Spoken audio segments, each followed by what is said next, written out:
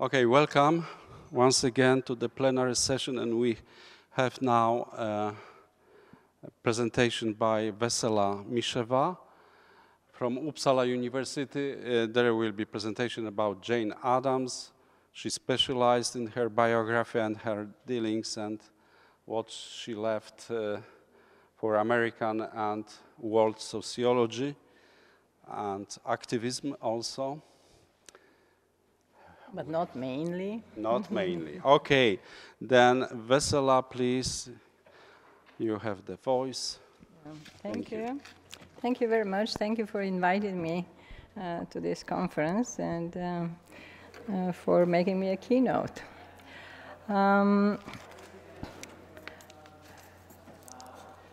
This is a part of a bigger project, and this is the first time I gave a presentation concerning the project as a whole. So just to say that this is a work in progress. More than 30 years ago, Mary Jo Deegan, an American feminist sociologist, opened the so-called Addams case. In one of her early works, she identified a pattern of exclusion and discrimination of early women sociologists who were leaders in both sociology and social work, but were not considered equal participants to their male colleagues. She added, however, that the pattern of discrimination was complex, and although women in general were discriminated against in academic life, some women occasionally were brought into the hierarchy due to respect to their work, as in Addams' case. In her book, perhaps well known, Jane Addams and the Men of the Chicago School, Deegan drew the attention of sociologists to the fact that Addams' important contribution to the classical foundation of the discipline as a social theorist of major proportions, a leader and a founder, was entirely overlooked. Since then, the literature on the subject has enormously increased, and the question that Deegan raised about Addams and in general about the contribution of women for the emergence of sociology at the turn of the 20th century seem to have triggered a new and much deeper than ever before sociological self-reflection. The work for recovering forgotten people, and especially forgotten women sociologists in the history of social science, since the 2000s has been quite intense in many sciences, and including sociology. What appeared to be a new scholarly movement for reforming the history of the social sciences, from which women were absent, at the beginning of the 21st century was already transformed into a specialized research field which discoveries entered the classrooms. In the last 2 decades, Addams' name, among others, appeared in all big top-selling introductory textbooks in the field. But the fact that women sociologists have been finally let in the history of early American sociology and sociology in general, and that this history is now being rewritten, did not produce so far any revolutionary change, as some expected. The suspicion that Addams in particular and women in general were included for social reasons and not for real achievements and contributions to sociology still lurks in the background. Addams has been known all along as a social worker and as the most widely hailed female public figure. And her intellectualism and pacifism, for which she received the Nobel Peace Prize in 1931, are widely admired and acknowledged. But why actually Addams has also to be a sociologist as well? But the claims concerning her role and contribution to sociology remain unfounded and unsupported by evidence for the existence of some kind of important, lasting contribution that have been neglected and now has to be retrieved. Since sociologists are still uncertain as to Addams' sociological identity and place in sociology's history, it can be said that her intellectual heritage still remains homeless. But Addams herself has had a home, and her home is well known. Her home is Hull House, the justly famous settlement house in Chicago. In her speeches, Addams always referred to herself as Addams of Hull House. In a recent history of American sociology, it was stated that although both Hull House specifically and the settlement movement more generally have been claimed primarily for history of social work, they in fact figure integrally in late 19th century sociology. But the problem is that Addams, the founder and the director of Hull House, has not been acknowledged to be a part of it. Much has been done in the social sciences since Diggins' groundbreaking work in demonstrating the presence and active engagement of women sociologists in laying the foundations of sociology as a science and establishing it as a profession. But although their names and intellectual biographies are already well known, very little progress has been made in revealing the precise nature of their contributions. The common understanding is that the quest for women sociologists who could be included in the sociological canon should be called off, since none of the cases that have been considered were found to be convincing and deserving of the honor.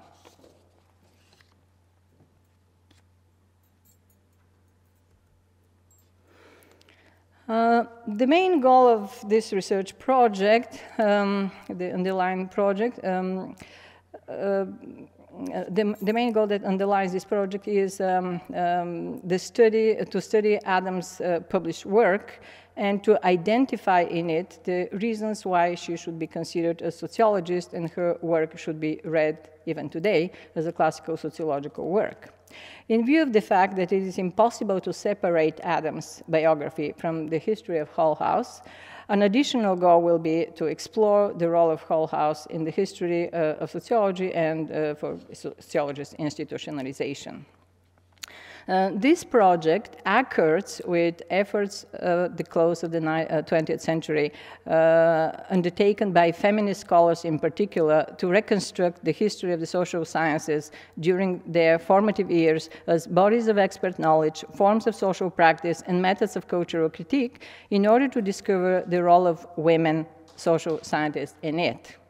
However, instead of exploring the history of social science through the lens of gender, this project explores the history of sociology through an interactionist sociological lens. Well, this means that this methodological difference excludes the possibility of reaching any generalized conclusion about the role of women in the history, in this history, and narrows the research focus to an exploration of the role in the fundamental reorganization of the social sciences between 1889 and 1920 of one woman sociologist in particular, Jane Addams. And so, who was Addams? She was a middle-class woman of means, with college education. She took 2 trips to Europe, as it was fashionable at the time for all social scientists. So she visited, in particular, several places that were connected with the history of European science and art. And so she was in Italy, she was in Germany, she was also in England. These were her 3 main destinations. She was very impressed by Auguste Comte. Normally when we talk about sociologists, we are asking about their influences, so who influenced them and where their roots, so to say, in social science are. So I would say that her basic influence was Auguste Comte, but not in France. And she was basically in London, where she was very impressed by the positivist, a kind of social movement following in the steps, in the footsteps of Comte, but not that Comte that we know in mainstream sociology, not that positivism, his positivist philosophy, but another kind of positivism that was the focus of his unknown today book that we never even mentioned to our students. This is The Positive Polity. And in this book was considered to be an evidence for the fact that the father, so to say, of sociology was a madman. And this book is not recommended to anybody to read because it's absolutely out of touch with anything that we can call a scholarly work. But at the same time, in this work, there was a kind of a passion for social reform, and there was a social movement that also was a scholarly movement, and this was the positivist in London that Addams in particular was very impressed of, and she was listening to their speeches and was very impressed by their wish for social reform and for actually improving the social world and dealing with its ills. She also was impressed by Toynbee Hall in the East End of London and by Arnold Toynbee's work. And his major work is the Industrial Revolution. So Arnold Toynbee is the person who coined the term Industrial Revolution. And at the end of this book, he actually had some paragraphs concerning the future of society and a sketch of a project of society without poverty. And so Toynbee Hall was, in a sense, established as a kind of tribute to Arnold Toynbee, and was supposed to realize his dream about a world without poverty. And this was also a charity and a place related to the university where students could do something that we can call today social work and help the poor in their free time. Of course, not for profit. And then she came back to United States, and in Chicago she founded Hull House, the famous settlement house, in the slums of Chicago, in the most depressed areas of the town, where the immigrants from Europe basically were settled down, and they all were workers. When we talk about poverty, we have to take into account the workers, the poor people in this district were workers. They were not just unemployed or people without any kind of social occupation.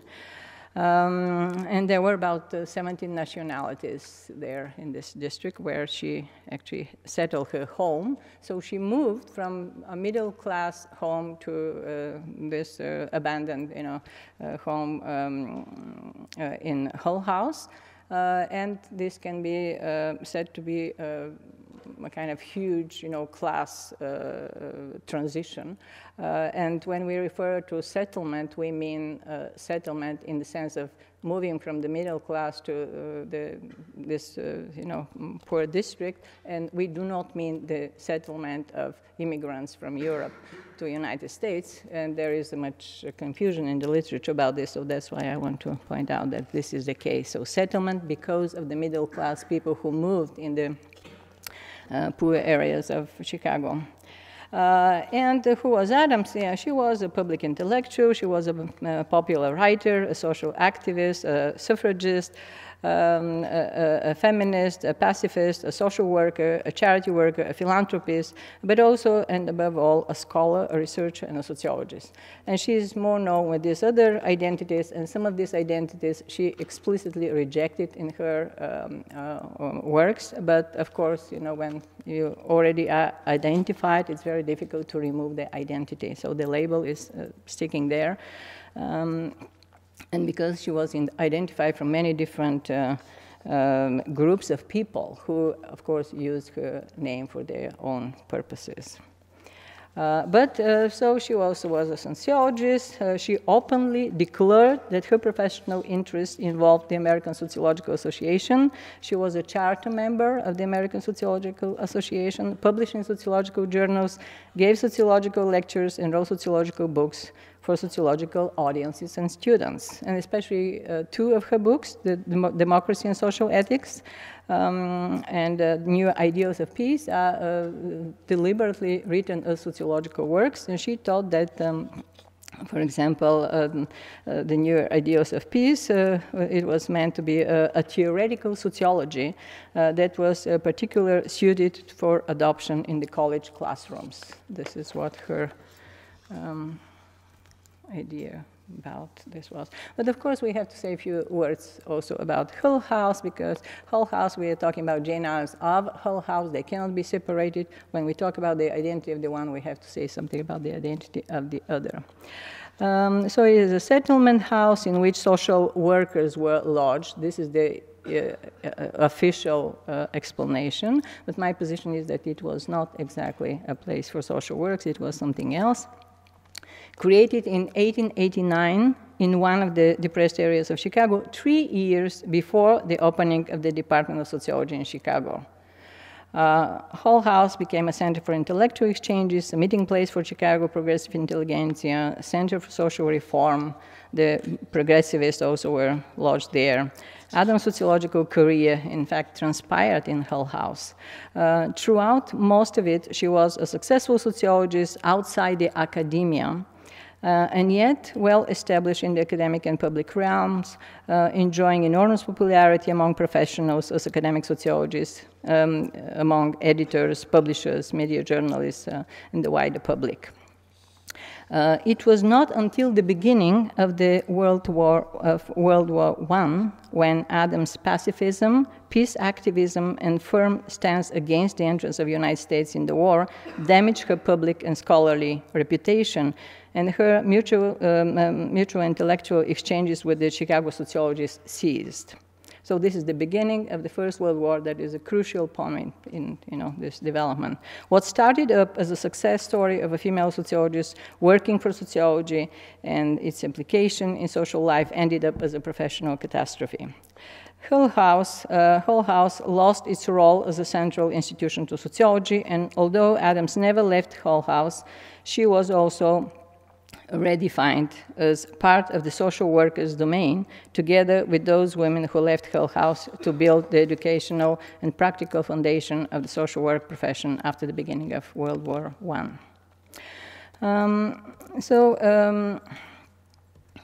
I want to show you some pictures here. Just to see what I'm talking about. So, okay, this is Jane Addams, one of her pictures. This is Hull House, the picture above, before she bought it. Then it began to grow, and I'm going to say why exactly she had the ability to expand the Hull House. Okay, this is how Hull House neighborhood looked at the time. So you see that it's a place of poverty, but this was outside, and inside there were a lot of people. There was a lot of life inside, and there were a lot of people also who were visiting Hull House, not only those who were residents, not also those who lived in the neighborhood. And of course, one of the definitions is that Hull House was also a center for a community for educated women. And this, I think it's not quite true, because there were a lot of men there. And this is just some of the pictures that these are some of the pictures that I found, so to prove that there were a lot of male activities there also. So these were women and men, and not just, also boys, but also male participants, can be found among the philanthropists. There were a lot of philanthropists who were supporting Hull House. So this is not a feminist enterprise. This was a really popular movement and popular enterprise in which all people were involved. There were, of course, female philanthropists also who were supporting this enterprise. What I want to do here, two things. First, I want to tell you something about the three, perhaps, major sociological contributions which I identified by studying her work. And these are, according to me, the creation of Hull House as a democratic public sphere involved in the production of sociological knowledge. The second one is the establishment of social problem work, which is different from social work, social problem work at the center of the sociological profession. And the third one is the conception of early sociology as both a science and a not-for-profit social enterprise. So not just a science, but it also has a kind of applied aspect in its very definition as a science. We will not look for these achievements in Addams' published work in the form of grand sociological theories on the type of those of Weber and Durkheim, which is how the modern sociologist, for whom sociology is nothing but theory and method, might well imagine them. I will argue that Addams' most significant but overlooked scholarly contribution was not the creation of a grand sociological theory, and that's why it was not found actually in her heritage, but of a sociological paradigm, and that the peculiarities and the unique nature of a paradigm that was particularly created for the needs of the social science is the main reason for why it has been ignored. So it is very difficult to know what the paradigm is. And if your attention is focused on trying to find a theory, you're going to miss the paradigm. But of course, trying to find a theory that is grounding that is a kind of ground, provides a ground for the emergence of sociology is absolutely impossible, because sociology cannot emerge before the theory emerges, and the theory cannot emerge before sociology emerges. So the theoretical contribution can be, only, a fact when we already have a sociology that is established and that is producing already results, and it has a theory. So there should be something else beyond theories, or we can say beneath the theory level, that has given the impetus of sociology. So this, of course, does not exclude the presence of other reasons for why Addams' sociological combination of these activities and contribution to sociology has been ignored, such as gender discrimination, but they will be regarded as being of secondary importance, not as having the status of profound cause. So the profound cause, I think, is just in the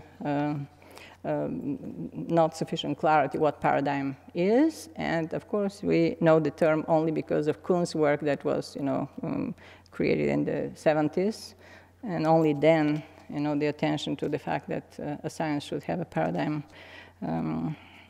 was attracted in sociology. Okay, so then my first point about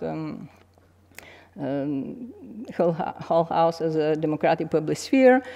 So my analysis here is starting with a comparison between public sociology and public sphere.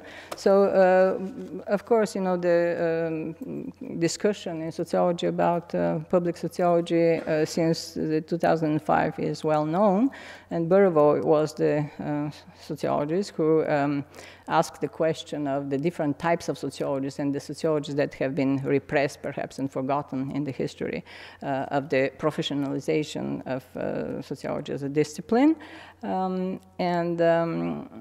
So he distinguished between 4 types of sociologists, as it is well known: professional, critical, policy, and public sociology, and his focus was in particular on the public sociology, that this is something that we actually have lost in the development of sociology.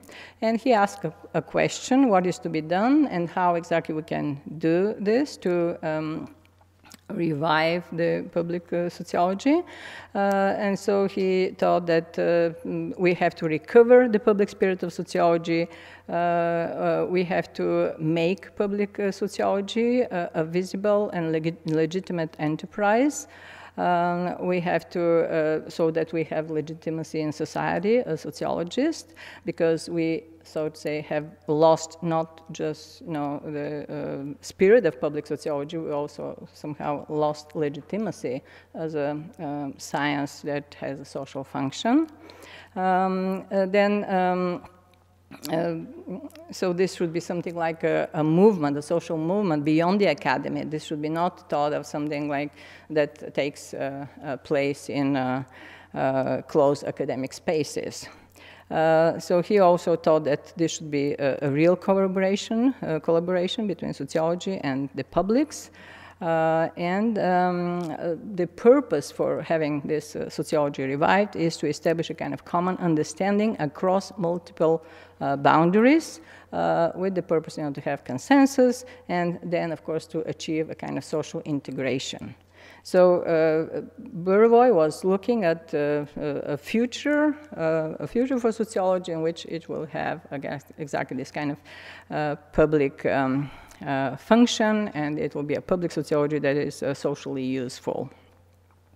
Also he thought that sociology, in his work, actually, he makes the point that sociology should be also a kind of moral science, because he said that sociologists are those who actually really are committed to what they are doing. And even he said that it requires a little bit of a sacrifice.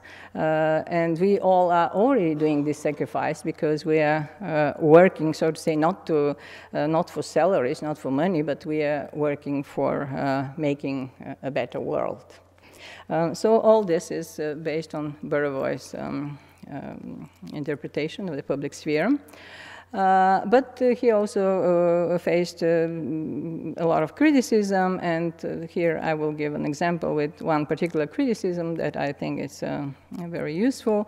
Boynes and Fletcher, they made a point that the idea of public sociology is very good, but there are some problems in sociology that first have to be solved.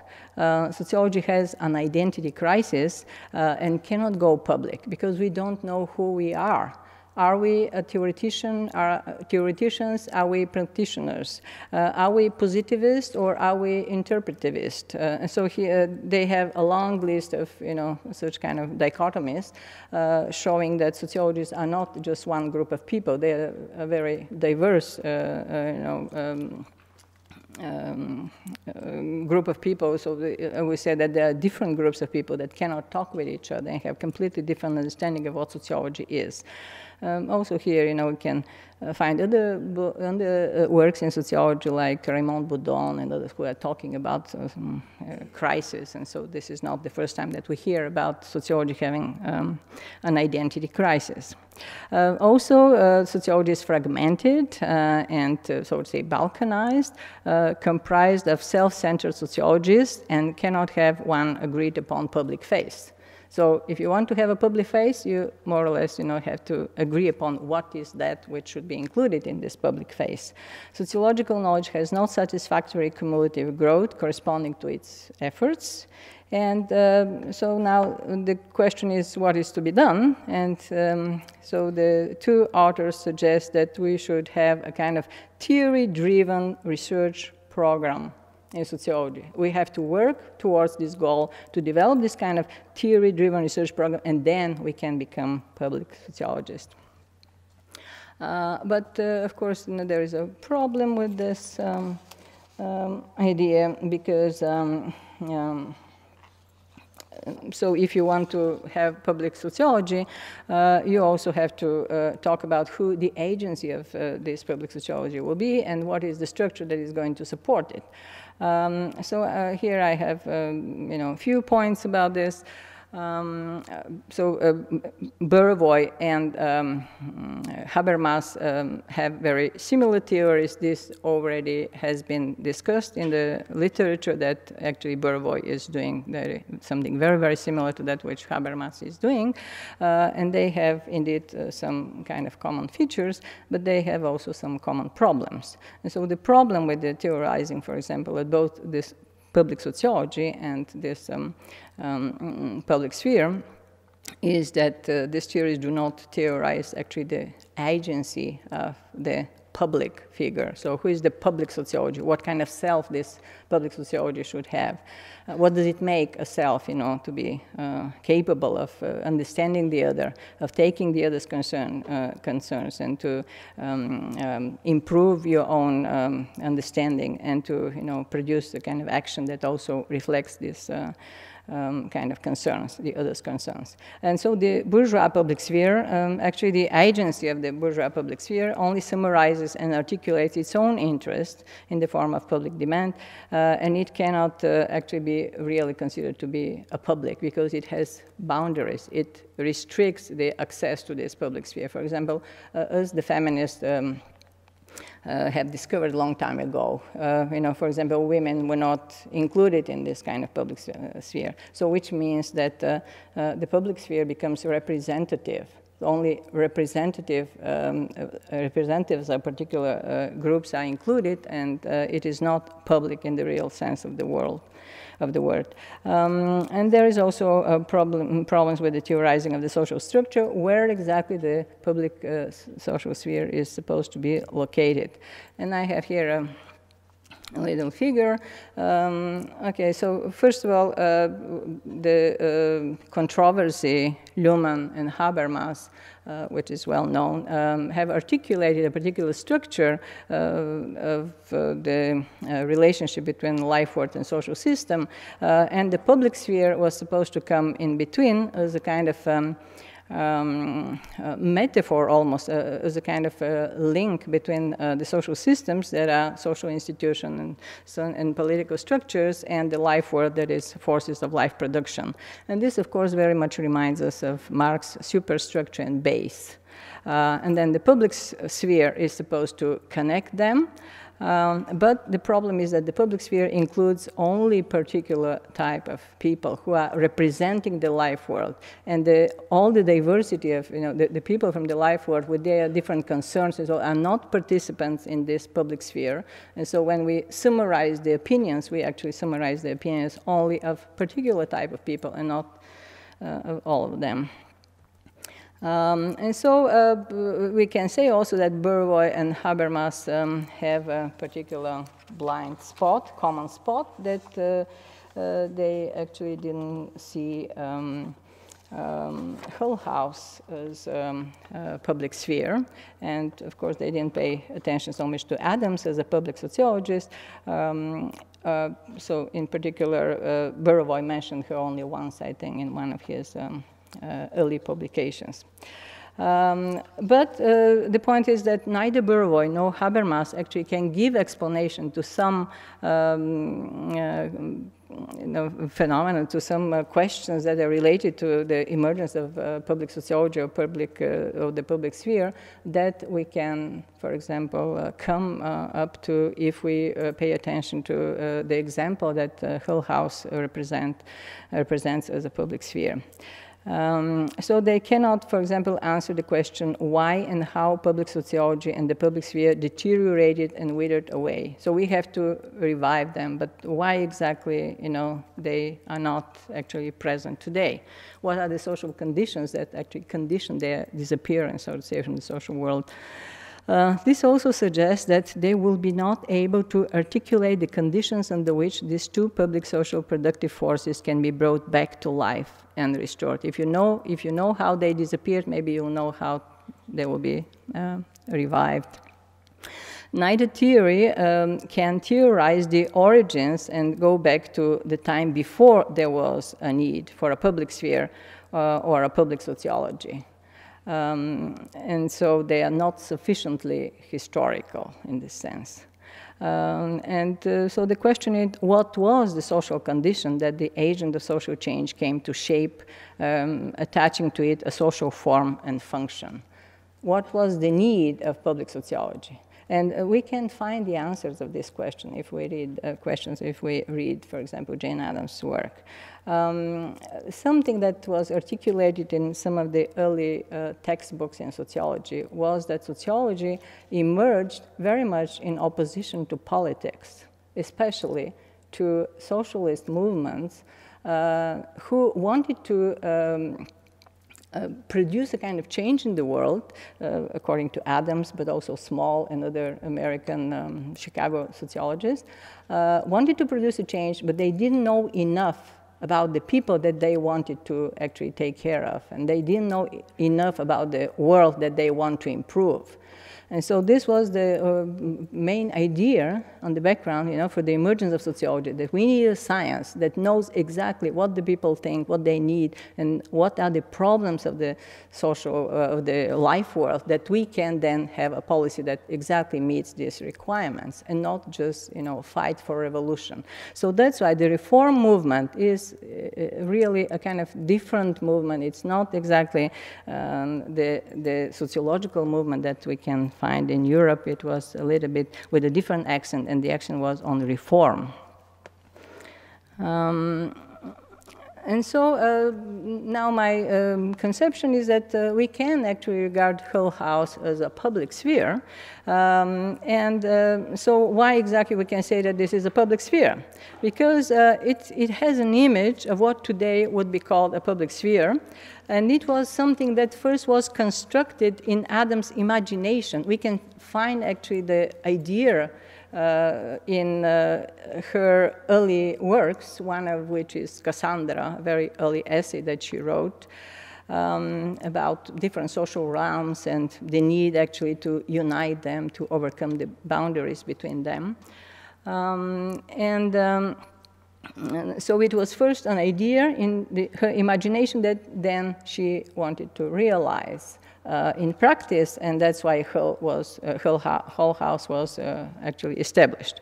The public sphere's agency presupposes a self. This is her understanding. So capable, she didn't use the word self, but capable of taking the other's perspective and attitude and making itself into an object of itself. So this is in the background of the theory of symbolic interactionism as well. So this was a practice established that is based on just some imagination, some ideas that were not articulated in the form of theory, but they can be found in her works. So this is a truly democratic public sphere because it was taught without borders, without any gender or whatever bias. So this is a very, prominent feature of Hull House, that it didn't discriminate against absolutely any kind of groups or population. There were even anarchists there, there were socialists, there were more conservatives, there were all kinds of social sciences were represented. There were dialogues that especially were directed towards coming to a kind of agreement between all these different social forces and agents, so to say. It actually, if we say that this is a public sphere, we can say that also this is the public arena, the first public arena in which sociology learned to play a public role and acquired a voice. So they say that there was no reform in which Jane Addams was not actually involved, but this is not so much to be taught like Jane Addams. This was the authority of sociology that began to build on the basis of the activity in Hull House. For example, they created maps and of the area, so they have some quantitative studies there also. They have qualitative studies, so this was also a kind of research center for sociology, but not a laboratory. Why? Because the people there were participants in the discussions and not objects of sociological investigation. And here comes the big disagreement between the Chicago sociologists, the Department of Sociology, and Jane Addams, and the settlement sociologists, who thought that they cannot have the people who are living in the neighborhood, their neighbors, as object of sociological investigation. The only thing that they can do with them is just to have them as equals, as sociological,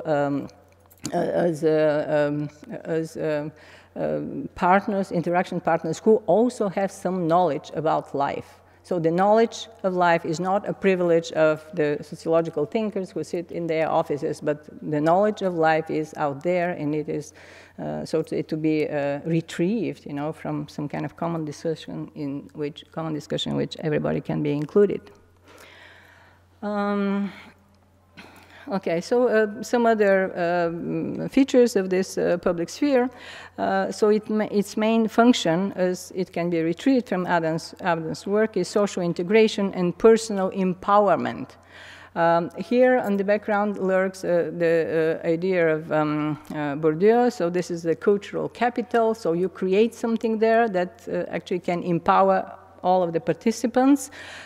She herself used the word autoritas,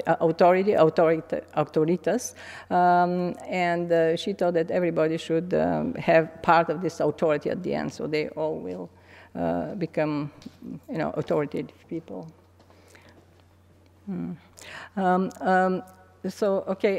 A public sphere also is a means of social reform and non-violent social change. It was meant to bring about sociological enlightenment. There are references in her work exactly that this should be a kind of enlightening experience for all the people. This is a public sphere which is non-political and secular sphere. And my main point here that we cannot think about the public sphere as a kind of semi-superstructure in relation to Marx's model, but rather we can think about the public sphere as an understructure.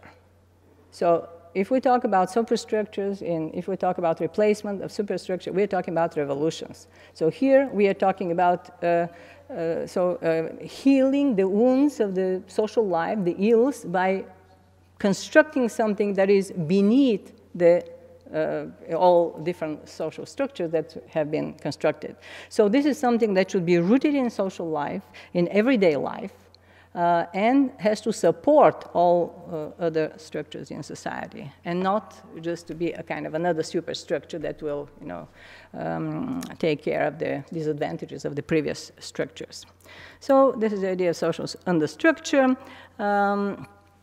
Addams talks about settlement sociology. My idea is that this is a par excellence public sociology, where the sociologists are collaborating with the public. They collectively produce truth. They made sociology visible and legitimate enterprise. It had enormous authority at that time, which we cannot even imagine, sociology to have nowadays. So this sociology is also something like a social movement. Before, it was considered to be a kind of sign of immaturity. So if sociology is a social movement, it's not a real science. But the idea is that sociology should be a social science, but also a social movement, because it has to involve the public, and so it has to be oriented towards consensus and integration. The main function of public sociology, briefly we say, is to create a truly public social sphere and bring about a sociological enlightenment. But the question is, where exactly this social, this public sociology has to be located? The location is where there is a concentration of unusual number of differences. It's not in the place where everybody almost, thinks the same. So this is a place where everybody thinks differently, and so the point is that we have a place for a function of integration, and this is a social enterprise. The profession implies commitment and sacrifice, exactly like Bourdieu said. So that's why I can find some common features described, by Bourdieu, and also by Addams. My next point is that sociology at that time, at Hull House, had a particular enterprise. And this enterprise was a social enterprise, and if you read the literature on social enterprise and social entrepreneurship, you will actually see that the ideas are very similar. So there were a lot of sociologists after Addams' death, after 1935, so that began talking about the construction of social problems, that social problems are not something objectively existing. If there was something objectively existing, then we can talk about revolutions, about changing the world and so on. But the point is that we have to change the way people think. We have to change their minds. We have to construct new selves.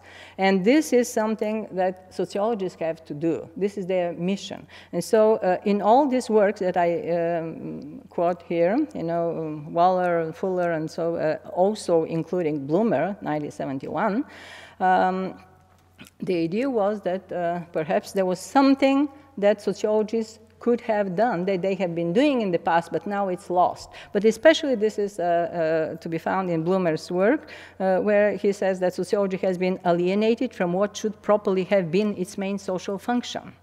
So briefly stated, the social function of sociology is the so-called social problem work.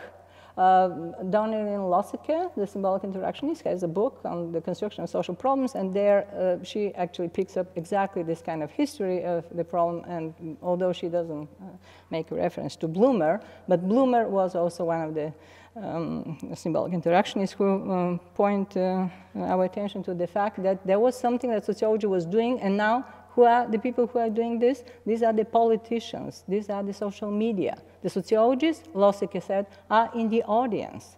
We have to be just the observers who, like members of the audience, we can perhaps say something, but we will not have the authority that our voice will be heard, because now it's a matter of politics. It's not a matter of sociology. So this is the lost sociological enterprise. Just a few more, so please. Social problem work, the main essence of the sociological enterprise at Hull House, and the unity of sociology was lost, I think, with the neglect of Addams' work. So the whole enterprise that gave meaning to sociology and that make it legitimate science with authority, so this is gone with the neglect of this particular part of sociological history.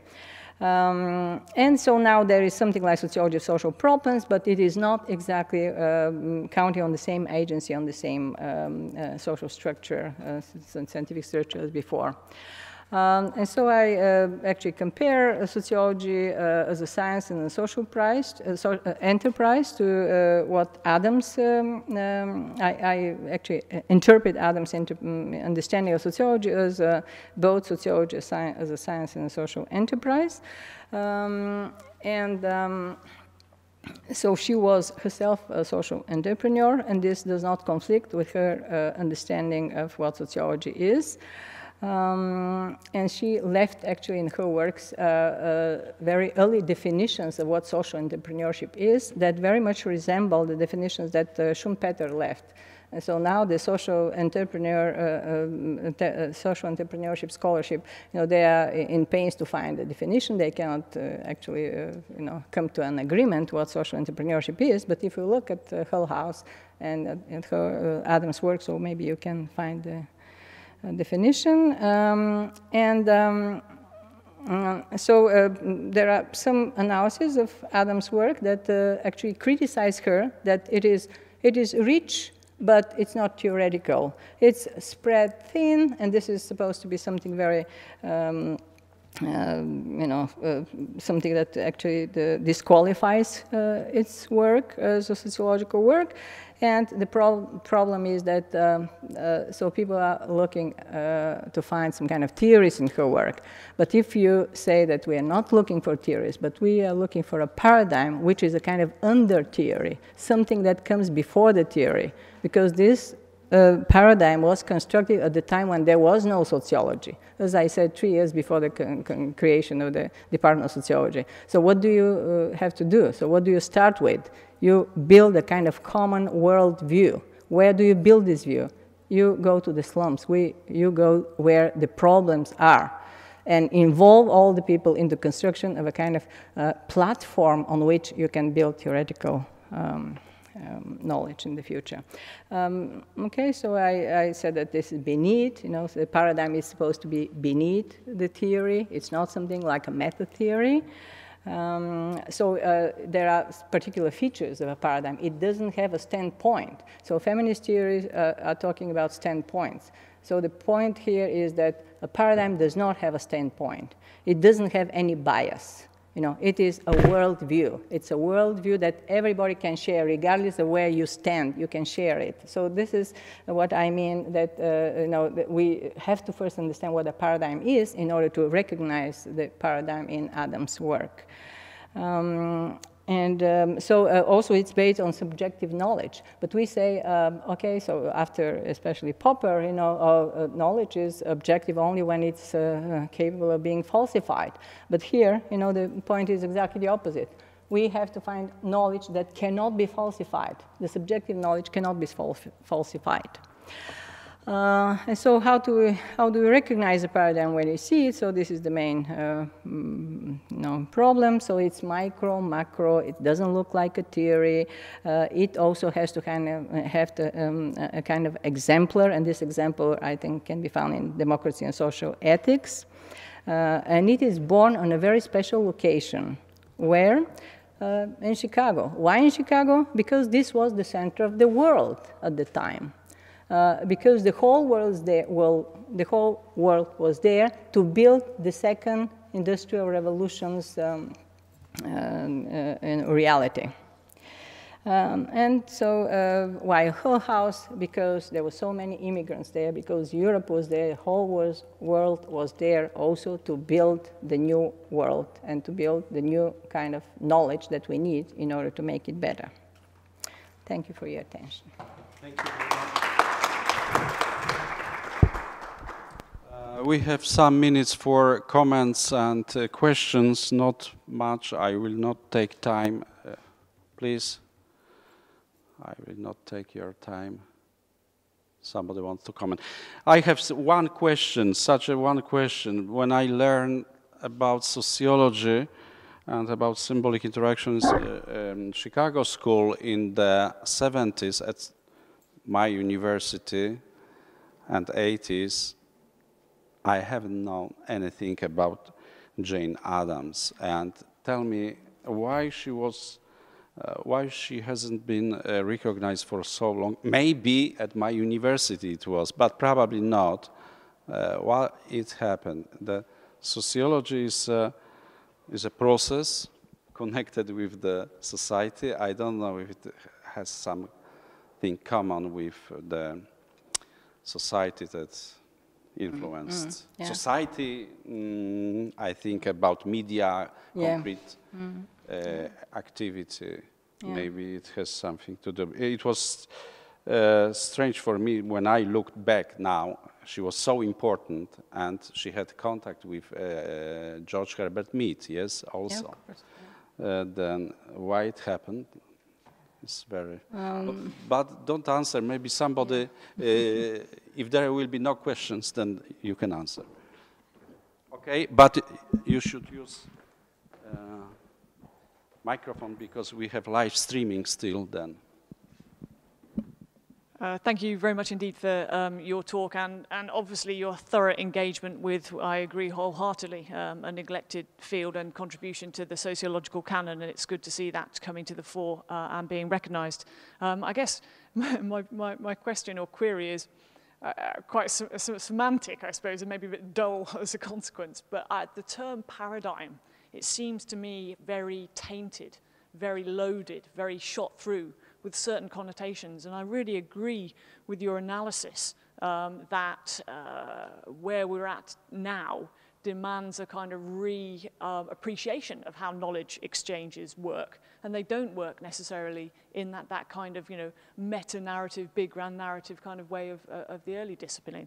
So I wonder if paradigm doesn't help your argument, because people, you know, see it in a different way. It is too kind of tainted.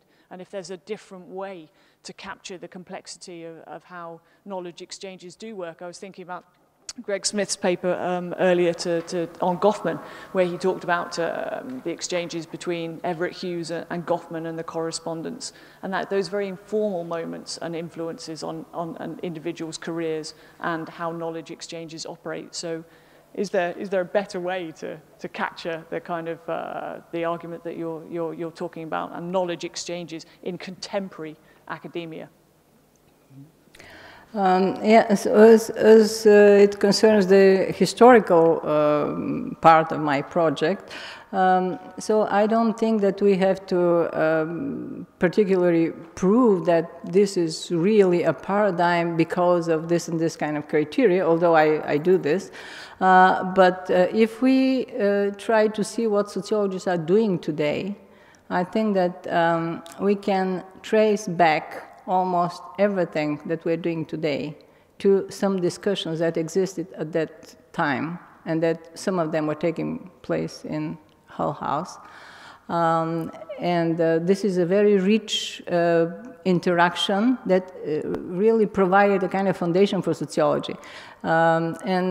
Exactly as some symbolic interactionists say, whatever you try to focus on in sociology, at the bottom it's symbolic interaction, so everything is symbolic interaction. But this is exactly the case with, this kind of discussions, so that we can recognize modern sociology if we look at the discussions at the turn of the 20th century. So she wrote about absolutely all possible problems that we have still today. None of these problems, of course, are solved. This is a very interesting, phenomenon, which actually says something about the, perhaps, truthfulness of the constructivist perspective. They're just constructed anew, but none of them are solved, which means that the disagreement, however, remains. And she had, this idea of constructing this kind of public social sphere, democratic public sphere, in which actually sociology to have the proper environment to grow and develop and to become this kind of integrative factor in society. So now the point is that if you have a particular, in a particular moment of the development of society, perhaps you will not need such kind of force. And this is also an answer to Krzysztof's question. So Addams had only one theory, and this theory was not very successful. And this was her theory about peace, so theory of peace. And she thought that because, so this is her new ideals of peace, because there are so many immigrants, in these new towns, industrial towns, it will be impossible to have a war, a world war, because this will mean that the people who are representing the world, are also there. They cannot fight against, their own people back home. And she was proved wrong. And this was, so to say, the decline of the conception, because there was something that actually was not true. But this is her theory. So theories are to be falsified. They change under different conditions. So that's my difference between paradigm and theory. But the paradigm is not falsified.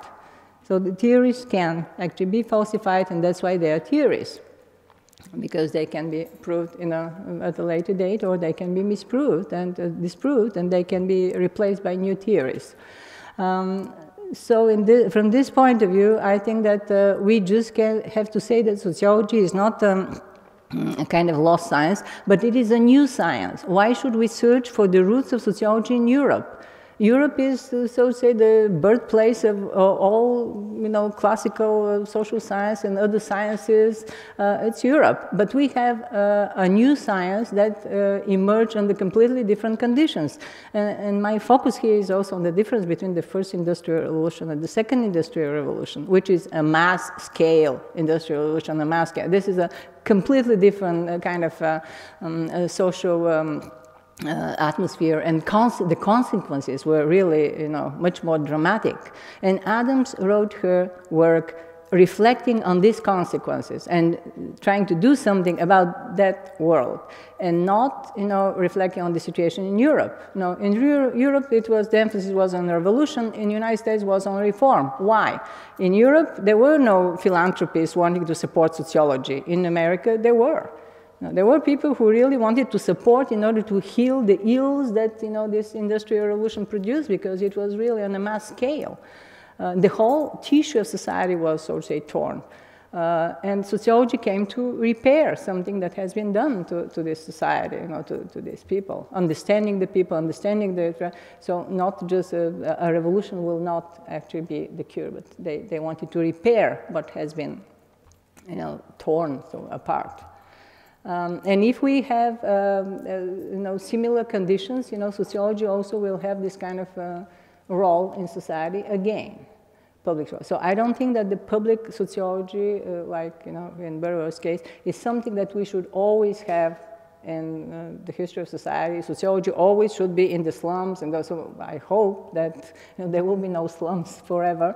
But sociology is appearing, so emerging as a public factor when there is a need of such kind of sociology. And we have, in Europe, we have exactly the same problems now as in United States in the turn of the century.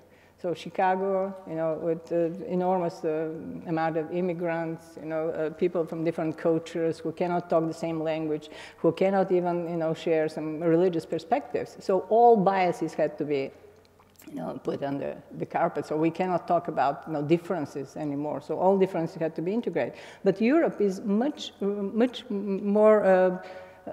It's not Americanized, but it looks like the American world at the end of the 19th century because of this immigration processes here. And we have big problems in some societies, how to integrate society. And the point is not to assimilate people, but just to involve them in a kind of interaction and produce perhaps some kind of new types of institutions that will be tolerant towards this kind of diversity. So this was my...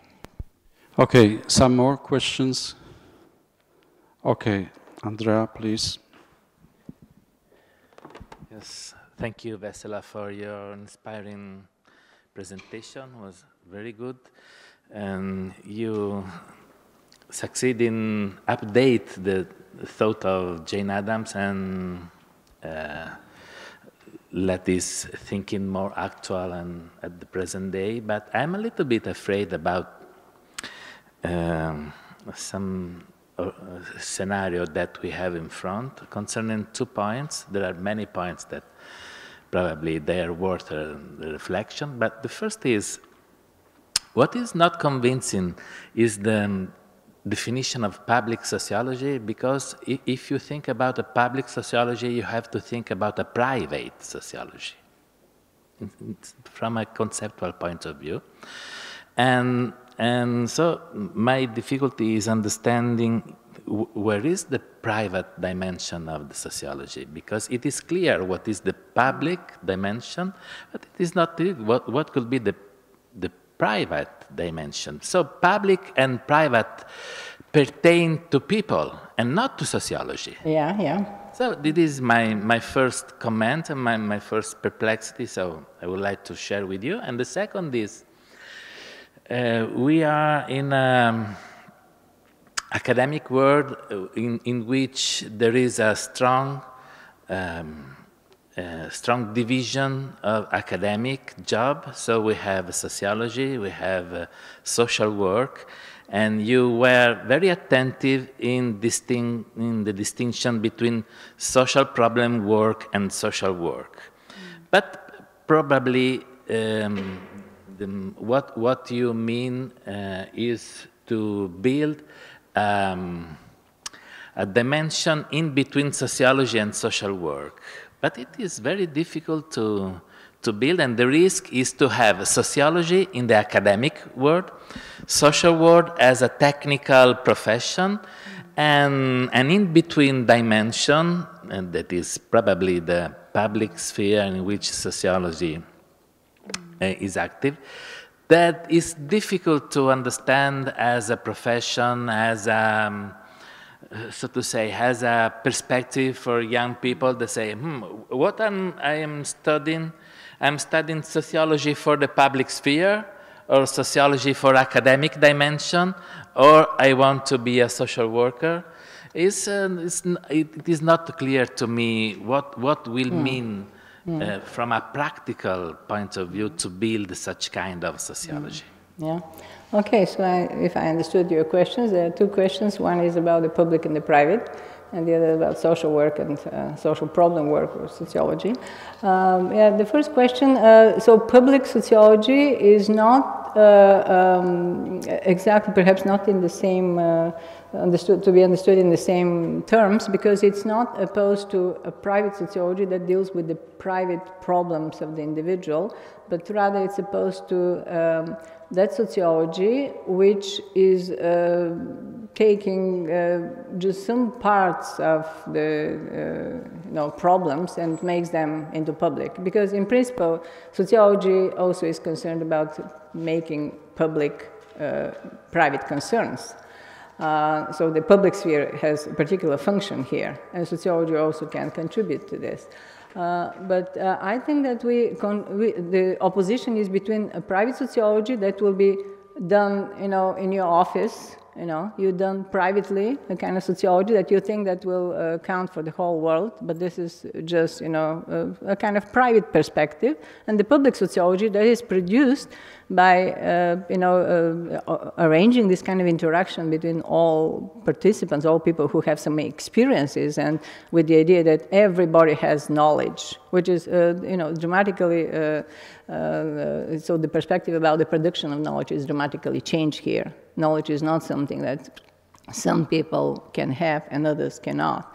But knowledge is something that everybody has. The point is, and it's subjective knowledge, but it's true. Who can, for example, who can prove that the person who feels pain does not feel this pain? You say, no, this objectively, you don't have pain, So who cares about our, estimation of what the others have? The point is that everybody has knowledge, everybody has something to say. The point is how to summarize these points and to make this kind of objective view. And this is the public sociology that takes, all kind of perspectives and makes them, so according to Habermas too, all the visions are supposed to, flow into one. And this is the perspective that is supposed to be the basis for social evaluations and social policy. So this is the first question. The second question, I didn't have time to develop this issue. Addams is a social entrepreneur, and this is one of her enterprises that she created. But she didn't, I wanted to say that she herself was not a social worker because she didn't identify herself with this work and to continue to do it. But she was the creator because she had this idea. She wrote about the charity work. She herself was doing charity work, but she was criticizing one particular point, which is absolutely different from the social problem work. She was criticizing the idea about social work having clients. As I said, and she was more into this kind of interaction, dialogue with the people, and not so much making them into patients or clients. And that's why I make a distinction between two types of social entrepreneurship, which is not reflected here in my work, but social work is social entrepreneurship for profit. In the literature, you have this big discussion for profit and non-for-profit. So it is actually said that social entrepreneurship can be, a social mission, people can be having some kind of moral concerns, they're driven by social mission, but, they do this not just, because they're very inspired, they are not do-gooders, they have particular, this is a profession, they have particular profit from this. But they are having some kind of moral concerns too. So they are social entrepreneurs too. But social problem work, this is what actually Berevoy has in my public sociology. This is supposed to be not for profit. This is for people who are committed and they are, sacrificing themselves. He said all of us who are working in sociology are sacrificing ourselves because we are not well paid. So this is a sacrifice. It is a part of sociology, but there are two types of social entrepreneurships. Okay, thank you. We finished. Thank you very much for your presentation. Thank you for the question and attendance. Thank you. And now we have the lunch break.